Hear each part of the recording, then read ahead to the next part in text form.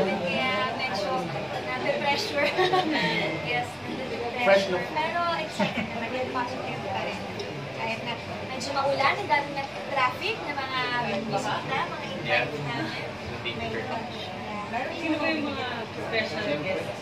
Inimbitan. Friends or family? Yeah, ako, friends and family. Okay. My brother is there. Please tell us something about yung role niya dito para lang may idea yung Michelle. Ako po si Gianna, as I know you, I'm Rael's long-term girlfriend. Perfect match, soulmates, kung iisipin mo. Pero, nagkaiba ng objectives. So, naghiwalay kami because I considered it. Pero, nakakatuwa naman din. Ako naman si Rael Tagsika dito. So, he's a bachelor, anak mayaman. Plays polo, very sporty basketball player. And then, yun, so parang,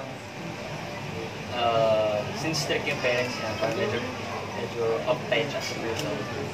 And then, yun, meron akong girlfriend na si Shaira, si Shelby. Shelby, medyo kinawa naman namin eh. Meron akong girlfriend na si Shelby dito. Ayun nga, perfect kasi kami yung couple. Parang, since ako, nagtrabaho dito, sporty na mayaman, siya naman mayaman na aspiring beauty queen. So, yun, magiging kasi perfect yun ba? But then, actually, ang gusto ko pala talaga eventually si Shaira Mae na summer. So, yeah. Yes, ako dito si Sulina Andres. Summer, yung ano niya, yung tawagin siya. And si Summer, isa siyang bumbera. So, hindi siya pangkaraniwan ng babae lang. Kasi ang trabaho niya is ang malalaki, mabigat na trabaho, kailangan ng physical na ano, ganyan.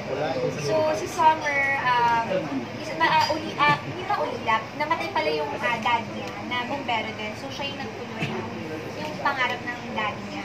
So, siya din yung breadwinner dito. So, kung natutulong siya sa mom niya na nagpa-partner lang.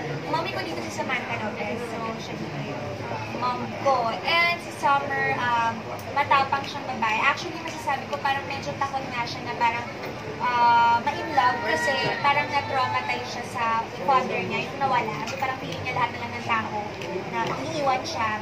Hanggang sa mamimit ko si Rael. Pero ano lang yun, by chance lang yun, nagkambubuan lang kami na may sunod na yun. Pero si Martin talaga yung yes, si Martin yung una kong mamimit and siya yung parang unang magpapafeel sa akin ng love, ng security. Pero yung pala, isa siyang serial dater. So, gano'n. Tapos tropa niya kasi dito si Tracy, so pagtatanggol. This is not the first time na you are paired, diba? It's digital. Yes, one moment away. So how do you compare yung character niya dito at yung mamaya parang same lang, sabihin nila. Dito, how was the character? So, character-wise, si Rael kasi ex-super rich and ultra rich. Dun sa One Who Got Away, hindi siya mayaman doon. Pero sa pagpakailanman, same, mayaman din. Pero all the time naman ever with Shaira, medyo mabilis na lang kasi ganun siya kagaling na ako. Ako naman, si Summer dito, kasi ibang-iba siya eh, pagkalalaki siya. So, parang lahat na lang ng lalaki na magkakagusto sa kanya, takot, mapormahan siya. Kasi diba, bumera, parang kaya-kaya manuntok. So, yung sa One Who Got Away, kasi more on ano siya yung umaasa. Umaasa siya na mahalin siya ng best friend. So, may difference kasi puro hugot si Ella dun sa One Who Got Away. Dito si Summer, parang, paano ba yun? Mas challenging yung role mo. Oo, mas challenging yung role. Oo, and, yan. Shaira, medyo, we've interviewed David in the past, na medyo ang pagkaka-describe niya sa'yo is very nice. The experience of working with you was absolutely like clockwork. It was like normal. It was so good. Ikaw naman, how would you describe your working relationship with David? Ako, ayusin mo yan. Uy, pinanood ko yun Yes. haba nun na tinapos ko yun. Masasabi ko lang, Comment mo doon. sobrang nice niya rin tao. Actually, nung una, uy, di ba? Hindi ba nice? Hindi, nung una ko siyang na-meet kasi naging lang siya. Parang nahihiya talaga siya. Pero sabi ko, sige, dadalhin ko na lang siya para medyo maging at least siya sa akin kasi alam ko nga magkakatrabaho kami. And then, habang tumatagal naman, parang nalulusin up siya. Mas nakakausap ko na siya, nagkakuwentuhan kami ng mga past relationship niya. Dito, ito yan. Ano yung share niya? Baka pwede mo share.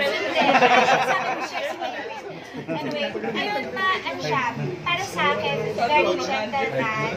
And gusto niya yung ginagawa niya. Kahit baguhan siya, nakikita ko yung determination niya, yung eagerness niya na matuto, na pag sa eksena namin, kunyari parang mag-a-advise ako na siguro, mas okay yung ganito, minsan, parang pinokorek ako na, kunyari na parang Tagalog sa kanya, kasi di ba parang Taglish siya, parang gano'n.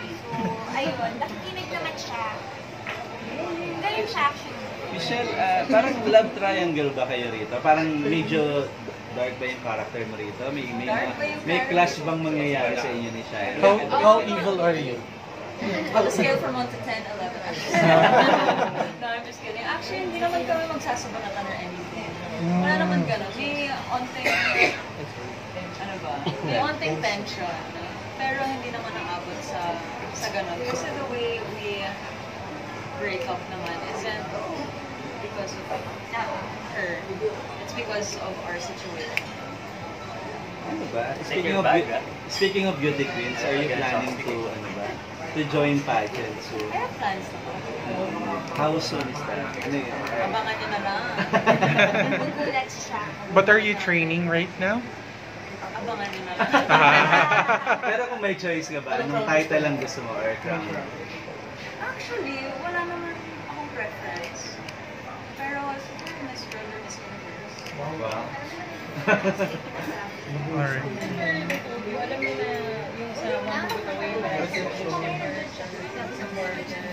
After ba nito meron na next project or nakadepende? Hopefully. Sabi ka, dapat komento itong ginatawa. Madaming natuwa actually dun sa 1 Million Away. Nakulat din kami kasi parang 4 days pa lang nag 1 million views niya. 1.5. Oo nga. Sana gusto ko makatrabaho pa si David. Do you consider yourself na love team na ba? Because ang dami niyo ng project na pinagkakamaan. Saibin. Hopefully, yeah. Sa conception, wala pa kasi kaming teleserye na nagagawa. So, hindi ko na mga conception na lang. Pero may conflict. Kung bibigyan nila kami ng GMA, di ba? Baka yun din naman siya. Love talaga. Oh, love talaga. Ay, beauty, ganyan. Ikaw na. Shaira is such a very nice person. And also, sobrang mabait siya, very natural. Kinakabahan ako. Basta, I mean, tuloy lang kita siya, ganun din naman talaga sa real life, I mean, the way she is to everyone, to everybody, talaga mabait siya. Galing na actress, talaga. Hirap naman yun. Yan, gusto ko kay David kasi totoo siya. Kung ano yung nakita niyo sa kanya, yun siya, kahit sa harap ng camera, hindi siya yung nagpapanggap, and gusto ko yung pagka-gentleman niya. At the same time, gwapo, magaling umarte din, nakikinig siya, giving actor siya actually. Marunong siya makinig sa mga sinasabi ko. And mabait din. Madaming nagsasabi na parang, madaming namin misjudge siya palagi, di ba? Lagi siya namin misjudge. Pero totoo na mabait siya. Tsaka hindi siya yung, dahil mayaman siya, eto, mag-show off siya. Hindi siya ganun. Yun yung na-appreciate ko sa kanya. Kasi nakakabwisit kung yung din pa na dimang yabang-yabang. Diba? So yun yung gusto ko sa kanya. About the movie, may aabangan bang kissing scene or immediate daring scenes dito? Si Martin, Michelle. may papakita. Si Marty, nagulat ako, yung Nagpakita ng ginagawa something. namin yun. Talaga? Hindi ako nakatingin sa kanya. Ganun. Yung love show na. Ito. Ako yung pakita rin ako ng something. Ano na lang Sa sa something. something ngayon. Sa something. Abangan niyo yun. Actually, hindi kami hindi talaga kay Direk Joel eh. Kaya madami kayong aabangan eh. So, maganda nakakatuwa. Madami kaming first time. May mga chopper scenes kami na talaga naman sige, may hilo na hilo. Hindi mo siya makakausap kasi nahihilo talaga siya. Nakakatuwa yan. Shaira, was direct actually hard on you? Kasi ang experience ni David, medyo pleasant, and he was surprised na yung mga usap-usapan noon na terror si Direk eh hindi naman pala totoo. How about you? Actually, sa totoo lang kumalma na si Direk Joel compared before. Naka-work ko siya sa TV5 before. Yun, na-experience ko yung mga sigaw-sigaw niya and all. Naka-experience din ako ng late sa kanya, mga gano'n dahil sa wardrobe, matagal, gano'n. Pero ako pa rin yung natatalakan. Dito, natalakan din ako. Actually, sa wardrobe din, nagka-problema. Pero after naman nung nalambing siya, nakasabi, oh, Shaira, darling, kain na. Gano'n. Tsaka, alokan mo lang siya ng coke. Yan, gusto niya yun. Pero ayun, naka-experience. Well, si Direk Joel lang kasi magagaling lang siya. Para rin naman sa'yo. So, may lesson din naman. Ibigay din siya na, na good thing. May good thing sa Lahat naman ang ginagawa niya. Hindi naman siya nagpa-power trip. Hindi naman basta magagalit siya. Walang dahilan. Pero at first ba, yun, lalo na yung first time na nakagawa direct, kinabahan ba kayo? Kasi First knowing. time ko to eh. Oo. So, nung nalaman ko si Direk Joel ang aking director, I asked my mom kagad. Kasi, mom, si Direk Joel yung director dito. Sila ay patay. So, acting workshops, pero lang ako satisfied. Curious lang ako, yung mama ba nag-criticize mo sa work? Kaya hindi siya Hindi mo intindihan na kapatid mo yung Tagalog. Congratulations. Why? Bakit pa lang kailangan panoorin itong movie na to ng mga millennials o mga millennials? Because I love you. Ayan, kasi marami po tayong lessons sa mga quote about life, love, finding yourself and your desires in life. Sigurado matutuwa po yung masa dito kaya lahat sa panoorin na at supportahan niyo po. Aside from it na siya, feel good movie siya. May in love ka, may comedy, baka maiyak ka rin. Aside from that, siguro, maganda rin kasi yung cinematography or nag-shoot kami sa mga places na hindi usually nasusukan. And then, nag-polo pa ako dito.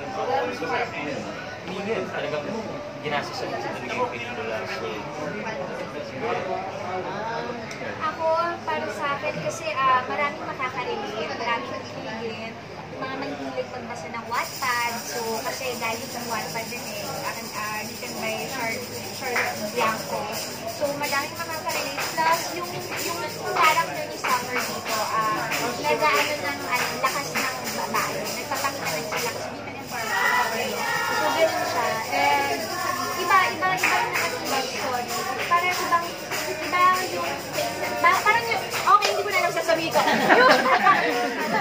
Bagong offering na and first time din ng film. Congratulations. Thank you.